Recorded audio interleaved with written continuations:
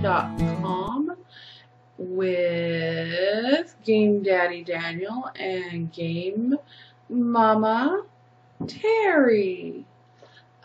We are here at the asset store to get the cute kitten. So let's go to the asset store. We're going to click up here at the top. I'm just at the Unity website and I'm showing you how to get the kitty and install it into Unity. If you have it downloaded, great.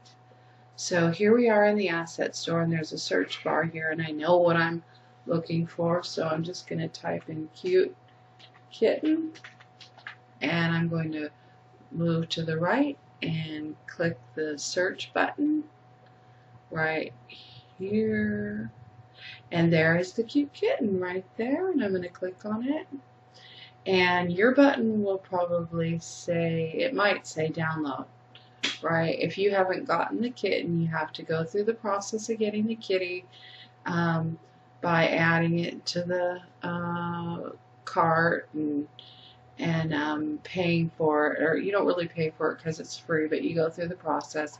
Then it'll go into your special Unity pocket purchases. I think it's this white button, and you'll have your kitty and it'll take you through the steps and you'll find it. And then once you're you have it downloaded, you can find it right here, right, Daniel? Yeah. In the icon next to the house, and then you'll click this because you'll have it signed in.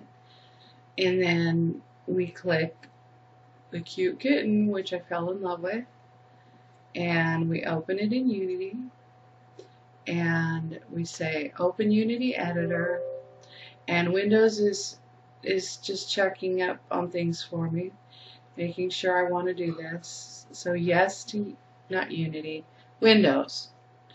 So, and then we open it up here and we click new, or we click open. What do we do, Daniel? We click new for a new project. So for a brand new project, we click new, and this is what this is, a new project. And I'm going to show you a little bit about looking at the interface, and then we give our Unity name, our project a name. How about kitten? So fun. How about that? That's fine. You give yours a name. Then I'm going to click 3D because he's right. It's a 3D project. Yes. It's a 3D project. And then you find your location on your hard drive right there. Make a new folder. Keep track of your stuff. And then we say create project.